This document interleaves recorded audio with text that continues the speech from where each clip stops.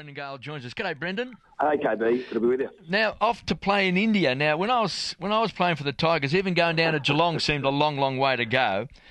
What's brought this on, that Tigers are going to play the Giants in India? No, it's getting a bit ahead of themselves, I think. But look, we've made no secret of the fact that we want to really tap in the Indian community here in Melbourne and Victoria, which is a very significant one. In the last 18 months, we've been involved in a few initiatives to build some of those linkages in the community, and we think that makes good sense as a society in the city, but also good footy sense. We want to build our club and get lots of supporters, and we think Indians are sports mad, and we think Richmond Footy Club's got plenty to offer. The MCG, home of footy, all that sort of stuff. I think down the track we've thought it would be fantastic to really demonstrate our sincerity, in this space by perhaps playing an exhibition game in India, in Mumbai. And I guess for the last 12 months we've been looking at that, initially with Essendon, but most recently GWS have come out and I guess indicated their interest. Now, still a long way to go, and obviously the health and safety and security of our players is a paramount concern, as is the cost of such a project. So a lot of work to be done yet. Okay, because a lot of people just added on to this that Raul Dravid was down there at the Tigers training during the summer when the Boxing Day test was on, and you got this newfound affiliation with India over the past couple of months, and this is a given, but it's a pipe dream at the moment. Look, we've been working away for a long time, and we had a presence at the Diwali Festival, which is a very important festival for Indians, late last year. Raul Dravid is a patron of our Indian supporters program, and he did come down to Punt Road and have a look around the ME Bank Centre. Terrific fella. Didn't help him get any runs, though. But so these sorts of things we've been looking at, really tapping into the Indian community here. And there's many of them, and they love sport. And we think, as the Tigers, it's a very important, powerful secular symbol in India. We've got something to offer and a way of, I guess, engaging the Indian community here. So down the track, it'd be great to play an exhibition game. A lot of work to do, yes.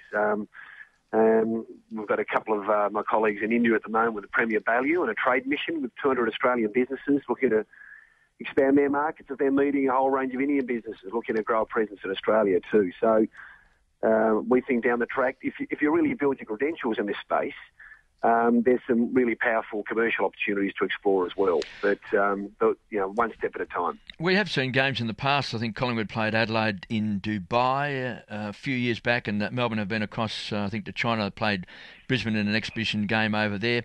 And we know we've played games over in London, but I'm not quite certain whether much has come out of those forays into those countries.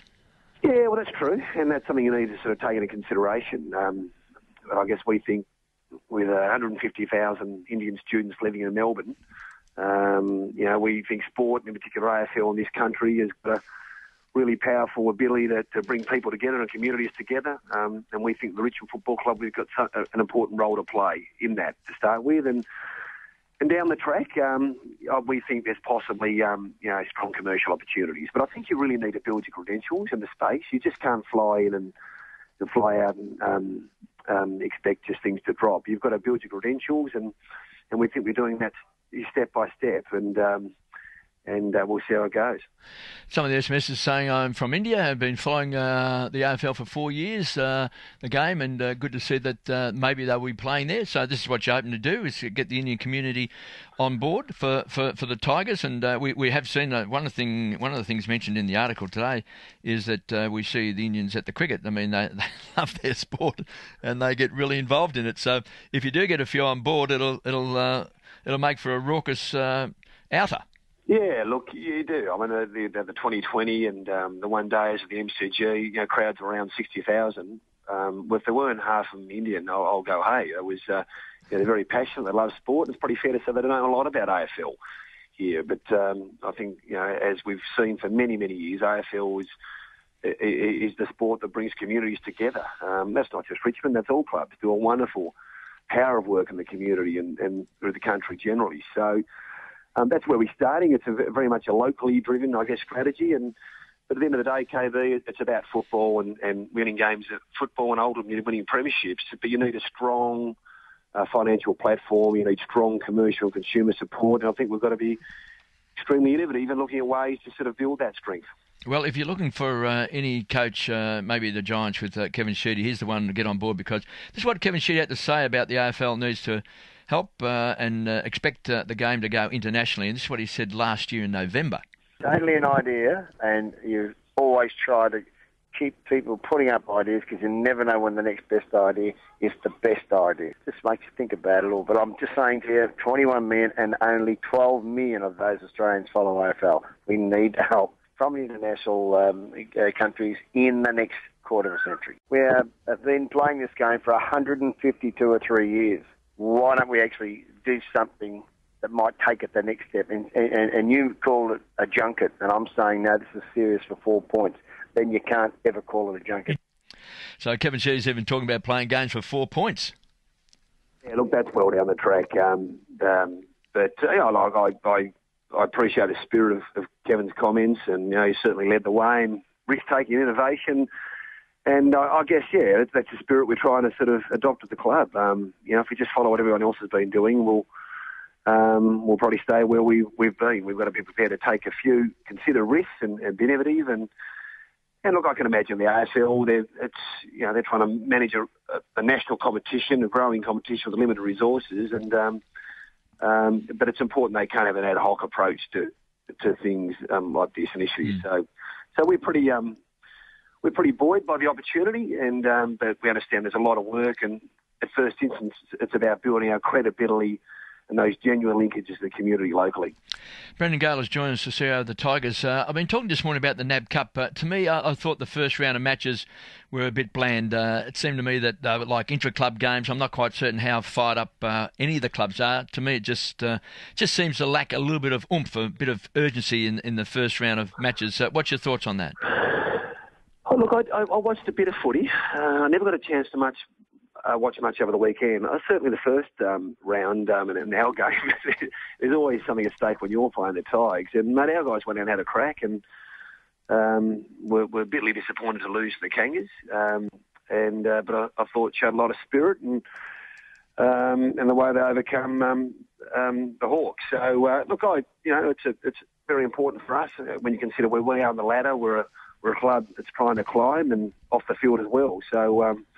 No, we've been competing very seriously and we'll continue to do so.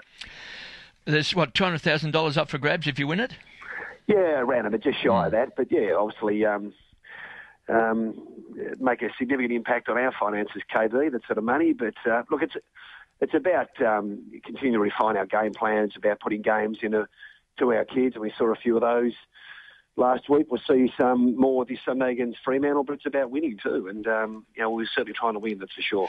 You may not have seen this incident, but I was canvassing this morning on the program. Josh Hunt playing, that was Sydney playing against Geelong, and Josh Hunt, he won't get rubbed out for it or anything like that, but he picked up a player, Luke Parker, I think it was, and gave him a sling tackle and dumped him on his shoulder. He could have dumped him on his head, but I just wonder, have you got any opinion on the sling tackle? I just think one day with the players being so powerful and so strong that someone's going to have their neck broken.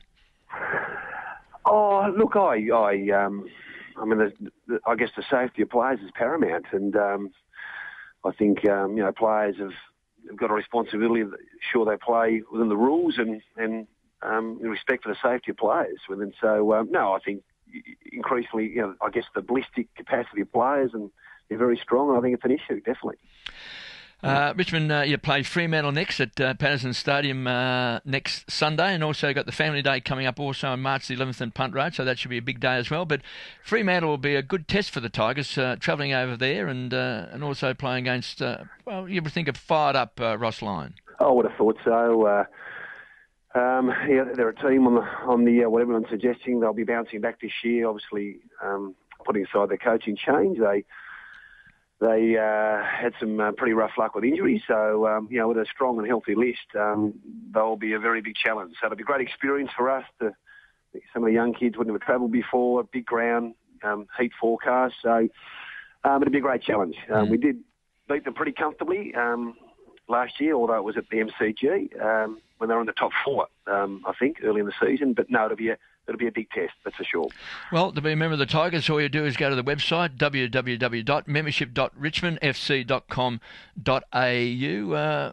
How's it tracking at the moment for the Tigers? It's going really well, KB. It's we're about 2,000 ahead of last year's total year to year. So that would put us on sort of club record pace. We'd set ourselves a goal of 50,000, and I'm confident we'll get there. But I just think the loyalty and commitment of our supporters never ceases to amaze me, and I think it's really important we see some more improvement this year, and I think we improve at the same rate as we did last year. It puts us in the realm of that finals.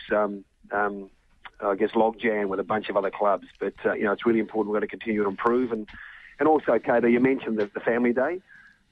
First time back at Punt Road in many years because of construction. So fans can come down and see the ME Bank Centre, and back at Punt Road will be fantastic.